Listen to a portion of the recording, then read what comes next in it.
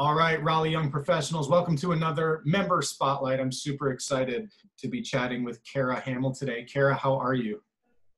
I'm good. How are you? Good. I hope the connection's okay. My connection's a little spotty. The sound is great, but hopefully there's not too much Yeah. delay. Yeah, I'm at a coffee shop right now because I have 7 roommates. Oh, So I'm trying to figure out a way to kind of find a stable environment to talk to anyone in. So I appreciate your patience with the noise. you're good. I have a 6-year-old and a 3-year-old, so that's like 7 rooms. Yes, that is pretty equivalent for Yeah. sure. So, tell the group here, tell us all, tell me a little bit about who you are and what you do for a living, and maybe where you're Mhm. from. Yeah, so I'm from originally Westchester, Pennsylvania, which is about 30 minutes outside of Philly. So I just graduated from NC State, 2020 graduate. It's been a weird time. Yeah, I think. But yeah, so I came to NC State as a textile design major and then ended up switching to creative writing about halfway through. So I have a couple years of experience as a textile design major, and that kind of got me passionate about art and graphic design, which have been things that I've been passionate about a long time. But I think that started to become something that I wanted to actually make into a profitable career for me. So right after I graduated, I think I wanted to just dive completely into graphic design. Before then, I just kind of tossed ideas around a little bit. And so I've been doing freelance fine artwork for about 3 years now.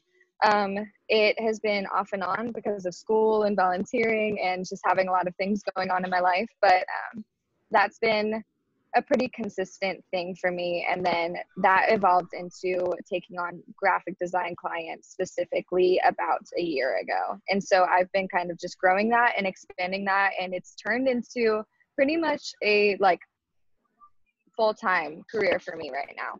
So that being said, I am still looking for a full-time position with a larger company in terms of graphic design or like marketing related career paths. But I right now am just living my freelance life and doing what I can do there. So it's been good. Living the freelance life. Okay. It's quite unstable, but Yeah, it's really fun. Yeah. I bet. Yeah. So you're looking for something more stable. You're looking for Yeah. something full-time. Do you have an ideal organization that you'd like to be a part of? Or do you have in your mind what that ideal job looks like for you?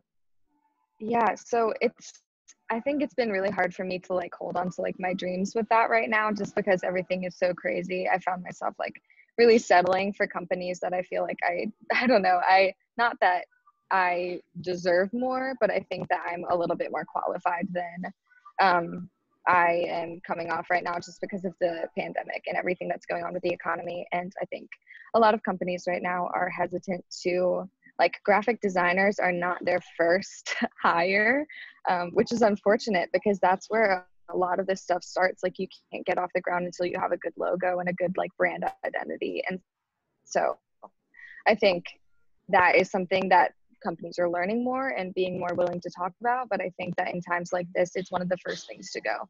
So that's been a little bit discouraging, but I think that ideally maybe like 10 years down the road, I'd love to be doing this like for some sort of nonprofit organization, because that's something that I'm really passionate about. I'm passionate about like social justice initiatives and like uplifting women specifically. And so I'd love to see myself doing something where I'm actually making an impact in that community down the road. For now, I'm just trying to get experience and trying to like get to where I feel like I'm supposed to be right now and trying to be content with that. So yes, that's where we're at. I understand. I've talked to a few people lately that are just recent graduates, and that's what sparked a Yeah. lot of these conversations, is that it's tough out there right now. And so Yeah. I've got to believe that within this group of 5,000 people, there are some people that know somebody or some connections that we can help out. And I want to do some good. I want to help people find their next role and find their job. And so that's what I'm hoping to do today. So, I like to get to know you a little bit. I want the Raleigh Young Professionals to get to know you. And, one of the questions I like to ask is, within graphic design, what do you think is like the number one thing companies struggle with, and what would be your answer to helping them solve that? Yeah, well, I think playing off of the thing that I was saying earlier about being hesitant to hire graphic designers, they're specifically hesitant to hire entry level and like junior level designers, which is very unfortunate because I think that it's an industry where you constantly need fresh minds and fresh perspectives. And so I think just because someone doesn't have the like 3 to 5 years of experience that's on literally every single job application as a requirement, like does not mean that they are not perfectly capable of accomplishing the job in a way that is like fresh and innovative and really, really, really good for the company and good for the growth of the company. So I think that's something that's been really discouraging. And I have like a graphic design kind of mentor guy right now, just basically a friend who has been kind of going out of his way to just like encourage me and uplift me, which is something that I would encourage everyone to do right now, because I think that's something that has made an extremely big impact on me. And so I'd say like people in steady careers and in places where they feel like they are in a position to take like 2020 graduates specifically under their wing and kind of be like, look, you're going to be okay. Like you're going to get through this. I know it's a frustrating time, but especially just in creative careers, like it is very hard to stay encouraged because your work feels so personal. So yeah, I'd say that like that's something that I think companies need to be looking at a little bit more, and just being willing to, I don't know, just be a good human and like go out of their way for other people who are struggling. So talk about good timing, and we didn't set this up. I don't know if you just saw this, but I literally right before our conversation posted in the Young Professionals group on LinkedIn that I want to start a mentorship directory.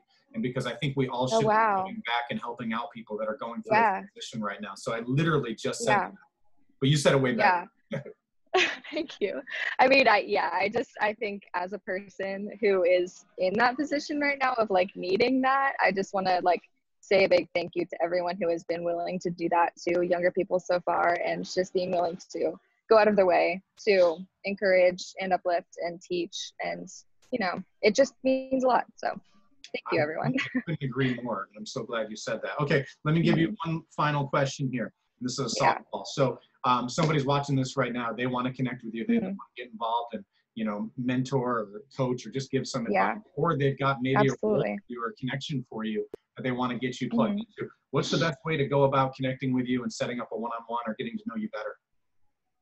Yeah, so I have a couple different platforms. I have an Instagram page where I usually post like my fine artwork.